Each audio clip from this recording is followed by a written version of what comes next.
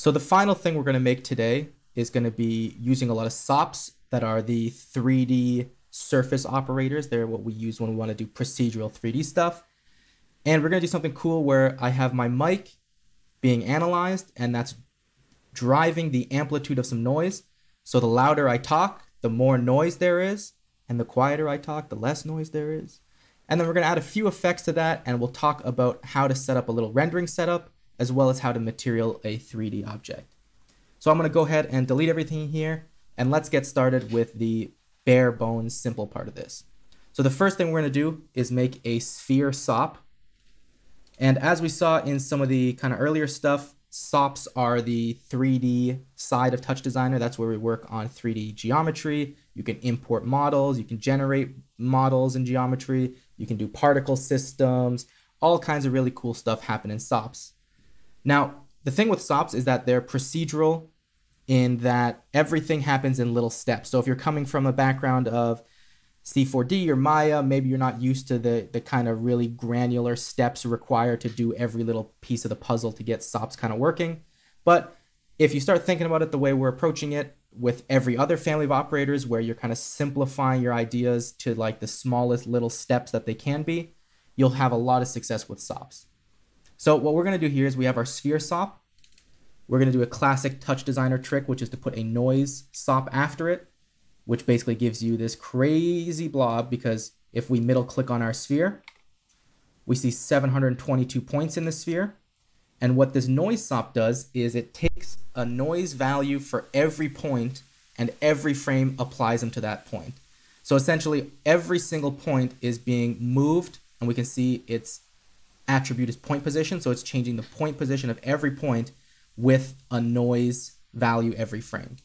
And you'll notice that this type seed period harmonic roughness, this might look familiar because if I make a noise chop, it's basically the exact same parameters. That's because this noise SOP, just like I mentioned now, is generating noise for every point, every frame. So that's a cool little trick we can do. And then we can compound it with another similar trick, which is to make another noise SOP.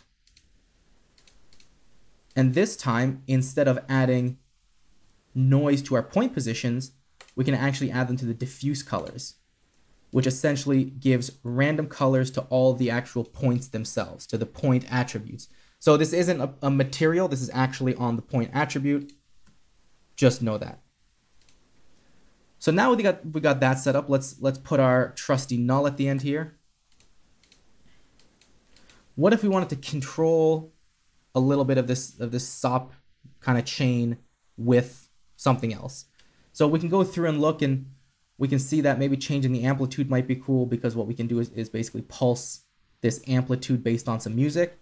So in my case, instead of using music, I'm going to use my microphone, but it could be really cool if you connected this to a kick drum, you know, of a track, if you're VJing, that could be like a really cool generative effect.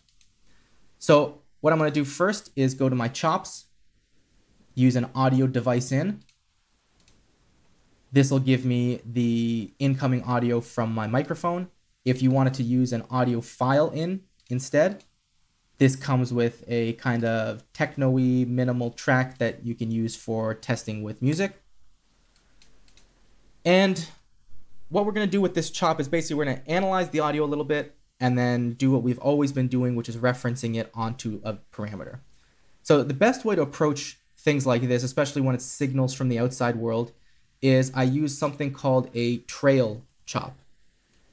And trail is very helpful because what it does is it allows you to plug in other operators, and it shows you their change in signal over time.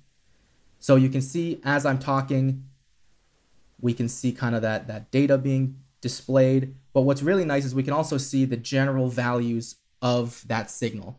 So we can see my microphone in particular doesn't have that much gain. So it's actually only registering, even at a maximum when I'm speaking pretty clearly and loudly, around 0.4. So what I'm going to do now is first set up an analyze chop, which is going to take, you know, this value, because, you know, maybe we haven't seen a crazy value like this with spiky red lines. And if I middle click on it to get a little bit more information, we can see that, first of all, the sample rate is 44,100, which is a really common sample rate for audio. but you don't really want to be like sampling video signals at 44,100. So that's like our first little thing that we're trying to fix. As well, if we look here, we can see we have 735i. And I is the short form for samples when I'm talking about units. You know, F is for frame, S is for seconds, and I is for samples. And we can see it as 735 samples, which are not very useful because we just want one sample. We just want like one number to come through. So analyze chop is really useful because what it'll do is it'll take this audio signal with a fast kind of sample rate and tons of little samples inside of it, and it'll give us a good old-fashioned one sample, one channel at the sample rate that we're kind of working at now. And on top of that, what it'll do is it'll give us a few different functions that we can use to analyze it. So if you come from from a music or audio background, you might recognize things like RMS. You can check the indexes of the lowest peaks, the highest peaks. You can sum it. You can get the average. You can get the maximum. For this case, what if we didn't know what we wanted to get? So what I could do is I could use a trail chop to just experiment and see which ones might be helpful. So what I'll do is I'll first unhook my audio directly from here, and I'll just hook up my analyze chop to my trail. So we can see as I'm talking, we can see that if I talk really long for a really long time, the value stays high, but if I go quiet for a minute, kind of just relaxes. So maybe average is not great here. I could try RMS, but probably what I actually want is just the peaks of me talking. So we can see here every time I say something kind of sharp or loud, we can get those peaks. And I think that's going to be a better kind of driver for this effect that we're trying to use, is just when those peaks happen, how can we use them? So if we have that, what we can do is we can even just skip to getting a little bit of visual feedback and iteration. So what I'll do is first I'll make my null chop. And then I'll go to my noise. We know we want to control amplitude. And I'll just plug this using our kind of drag and drop reference system, as we always do, directly into that. And now you can see as I'm speaking, the sphere gets a little bit of noise. But depending on what kind of aesthetic you want, for me, it doesn't feel like it's doing enough. And you can see the slider here is barely moving. And that's because if we also look at our trail chop, we can see that the value coming out of the analyze really is only from about 0 to, on general, maybe 0.2, maybe 0.3 or 0.4 if I speak loudly. So, you know, what we'll do is what we always do, which is range it. So I'll add a math chop. I'll go to my range tab. Now in this case, I know my from range is roughly 0 to 0.2. And then what I want that range to be is 0 to 1. So now if I go ahead and plug in this new math chop to my first input of the trail, you'll see all of a sudden I'm getting much higher values from my signal here. It's not just 0 to 0.2, it's actually 0 to 1, sometimes even going above 1. And if we go down and look at our noise chop here, we'll see that basically every time I'm speaking, we're actually getting a lot more amplitude out of the noise SOP. Now, one thing you also might want to do is this kind of looks like it's really energetic and frenetic. Maybe we want to do something we did before, which was use a lag chop and just smooth out the attack and delay and kind of ramp down of that value. So what I could do after my math chop is add another lag. And like we did earlier, for personal preference, I usually like it when the upwards value has a sharp attack. That way you have an immediate reaction to something like the sound. But then I actually like putting a little bit of a slower decay on that. So maybe 0.3. And what this will do, so if we plug this into our trail chop now, we'll see that we still have the sharp attacks, but the ramp downs are a lot smoother. So if I plug my non-lagged value, we'll see that there's a lot of these kind of extra peaks and valleys that we're getting, and it's kind of making the noise a little too spasmy for my liking. Whereas this, We can see as I'm speaking, there's still a few peaks, but in general, it kind of spikes up and then has a nice ramp down. And then if I look at my noise as I'm speaking, it seems a bit more natural, kind of matches what's going on with my voice a little bit better, and it's not as kind of hectic and chaotic. So with that said, we have our SOPs, and one of the tricky things for new users is, well, I have some like SOP thing that I like, but how do I actually get this on the screen? How do I render it? How do I texture it with materials? It can kind of be a little bit of a daunting process for new users. So there's a couple of different steps involved, and we're going to start with the simplest. It's that first we actually have to make a little bit of a rendering setup, because like we said before when we were talking about all the different operator families, SOPs are specifically for dealing with 3D data, 3D surfaces, meshes, point positions, and these viewers, like I was kind of talking about earlier, only display that data for you in like a nice way that contextually makes sense. But there is no content here that I could just drag and drop onto my screen. I actually have to render it down to 2D. So I have to render it into a top format, because screens can only really display they have pixels on them, and the pixels have values. And I need to give that screen pixel data. I need to give it a 2D texture to display. So I have to take this 3D thing that I have going on and turn it into a 2D texture that I can then plug into a screen. So if I was going to do that, first thing I would probably do is go to my tops, grab my render top here, and then you'll notice that it has a bunch of things that the parameters are looking for: cameras, geometry, lights. So we kind of have to set up a real traditional rendering setup. We need a camera, we need what we're going to render, and then lights. Lights aren't mandatory, but for this case, we'll use them because it looks a little bit nicer. Now, let's get the easy one out of the way. I can just double click here, go to comps, and now we're starting to work with these 3D object comps we were talking about earlier, you know, where the panels were kind of UI elements, other had a bunch of other stuff. 3D objects are kind of our rendering elements, are, you know, the little helper components we need for rendering. So one of them is going to be a camera. So we can just go ahead and drop that in. You can see it automatically gets referenced by the render, because the render by default is looking for a camera named Cam1. And coincidentally, by default, if we just make a new camera, it's going to be called Cam1. So that's nice. That works. It's already in a position 0, 0, 5 on the Z-axis. That should be fine for our purposes. So now we need to tell the render what geometry we want to render. Now, this one's a little bit tricky because you have to understand kind of the concept of how it works, because you can't just take, you know, we've been calling this geometry because it is geometry, but you can't just take this and drop it on geometry, because it's not going to work. You can see there's no reference happening. The render is just confused. It's like, why would you give me that operator? So I'm going to set that back to a star. So it's a wildcard. It'll grab all the geometry. What we need to do is use another one of our component helpers called a geometry comp. And you can see when I create a geometry comp, by default, it has this little torus in it, and I can activate the viewer and look around.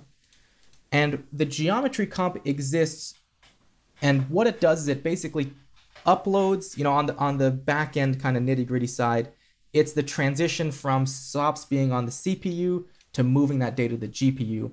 But for all intents and purposes, for your kind of thought process, the way you should think about it is that SOPs are where you actually work on your 3D geometry. And when it's time to come to render them, what you want to do is put the final kind of SOP that you have inside of a geometry and mark it to be rendered. And then the geometry is kind of just like your little holder for the things you want rendered, so that everything else gets ignored. So what we could do here is, let's say we have this null, we want it to be rendered. We made our geometry comp.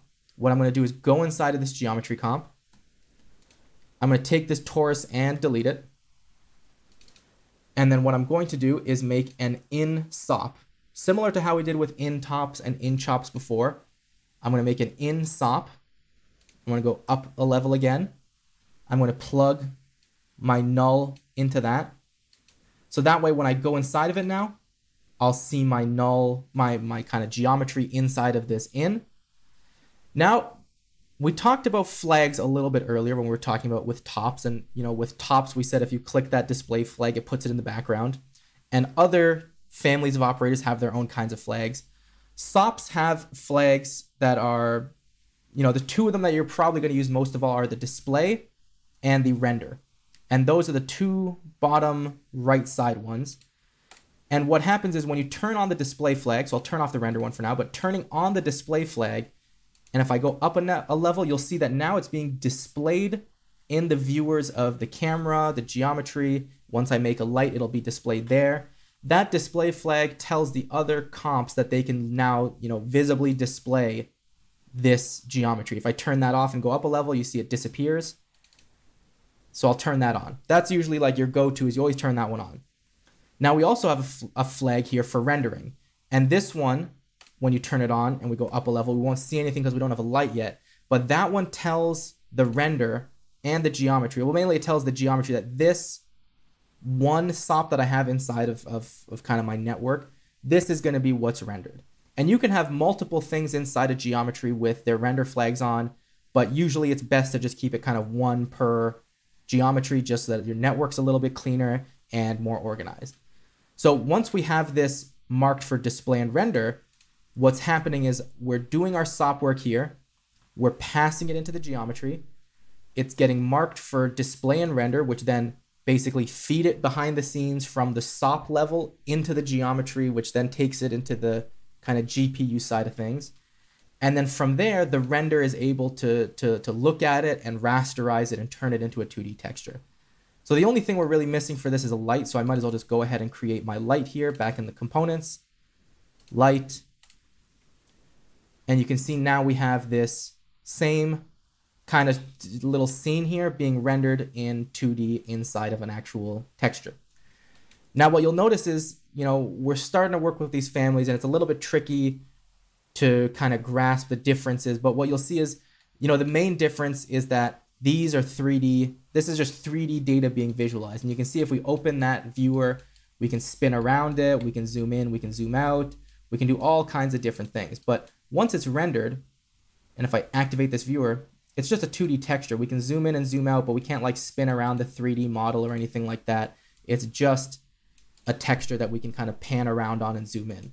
And that's what we need for our screen. So this whole process here of rendering down our 3D geometry and content into 2D is what happens behind the scenes in all applications anyways. Just in those applications, you maybe don't have to do it yourself, which in some cases means you don't have as much control and flexibility to do whatever you want. So in this case, our camera here, all of the default settings for camera, geometry, light, and render will usually put your object in kind of the middle of the screen. If for some reason you're kind of experimenting and you don't see it, it's worth doing something like, going back to what we were saying, you can middle click on the operator, see what the size is, where the center of it is, because maybe your camera isn't far enough away, or maybe the camera's too close. So you can go here, take a look at the translate, move the camera position a little bit, either make it closer or zoom out, or maybe you have to move it around. And you can do the same thing for lights here. We can say, okay, well, right now the light is at 0, 0, 10. And if we imagine kind of in our head, we have geometry at 0, 0, 0. Light is at 0, 0, 10. And camera is at 0, 0, 5. So essentially we have our geometry in the middle of the scene. Then we have the camera 5 units kind of, on the plus on the z-axis. And then 5 more units, we have a light behind the camera shining on that object. So we could even do things like if we go to our light, we could say, okay, well, I'm actually going to put the light a little bit to the left, maybe highlight the left side of my object more than the right side. And then I'll actually bring the light closer to the object. So it kind of looks like one of those, those Earth silhouettes where you see half of it and you don't see the other half because it's not lit. So you can get creative with this, but essentially this is kind of that basic rendering setup where you work on your SOPs, you send it into a geometry. Inside of the geometry, you have to mark the SOP you want to be rendered and displayed by activating the 2 flags. You then make your little rendering setup of a camera, geometry, light, and render. And then essentially you can output this. And we'll talk about outputting content very shortly. But the final thing we want to look at is an important part of 3D workflows and working with SOPs is going to be texturing. You know, you might have a model that you're importing, or you have some kind of geometry, and maybe you don't want to have this noise. So maybe we'll delete this color noise. Maybe you have this kind of 3D object, but you actually have a movie file that you want to apply as a texture to this crazy sphere. So that's where the family of mats come in, because SOPs basically do our 3D work, and mats, you can see there's only a small handful. They're really just in charge of adding materials to our 3D.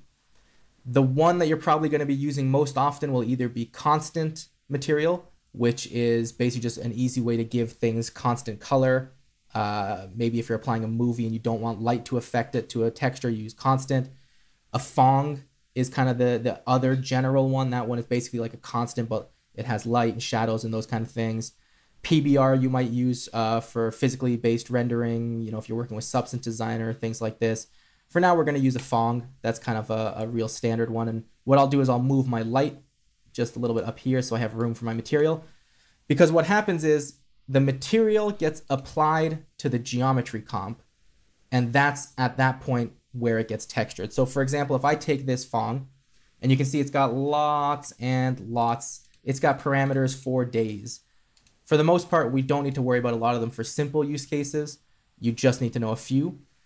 But let's say I want to just apply this Fong to the geometry, which is not going to do anything because it's already white.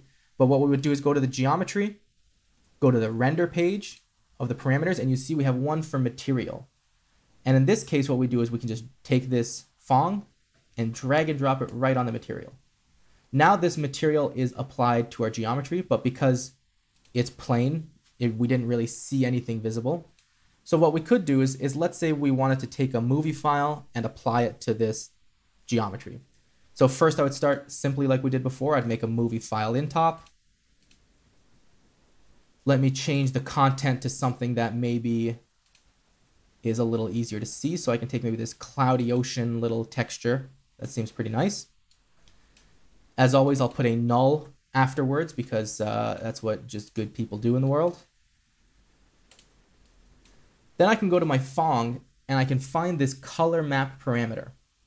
This is basically how you take any 2D texture, whether it's a movie, an image, something you're generating, but essentially this is how you take a top texture and apply it to the geometry as a color. So I'll take this null 3 and I'll drag and drop it onto color map. And once I do that, you can see all of a sudden my little sphere thing here has that cloudy texture mapped onto it. Now you can see I can go in the geometry viewer, activate it, and it functions similarly to a SOP viewer. I can kind of like spin around it, look around, see how the texture is working. Maybe I want to change the texture, so I'll go back to my movie file. What if I went to the nature clips again, maybe put on some running water?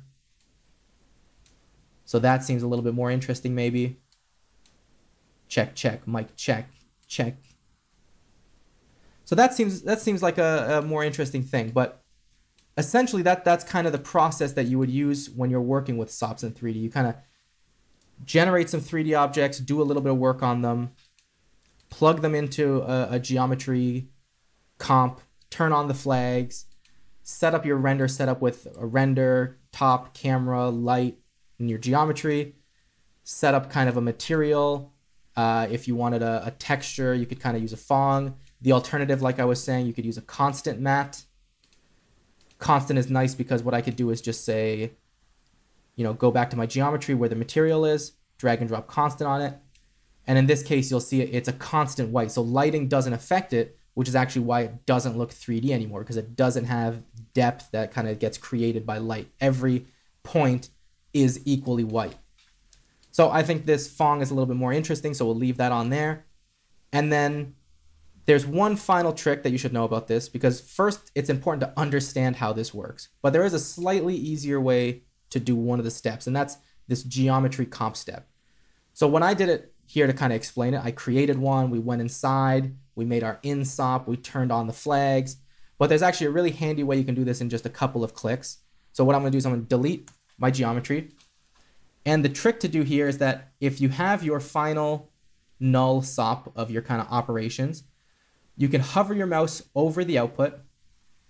You can do a right click on that output, you can go to the comp page, click geometry, and drop it in. And that'll basically automate a bunch of the steps that we just did. It'll create a geometry comp.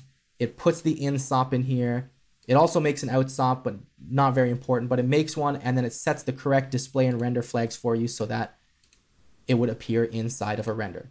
Then you can go ahead and apply your material, and you'd be in the same place. But it's important to understand because a lot of the time, maybe you're going to be working with more complicated systems, and that kind of right click on the output method maybe won't work for you. So it's important to know what's happening inside of here, but also that there is an easier way to make it.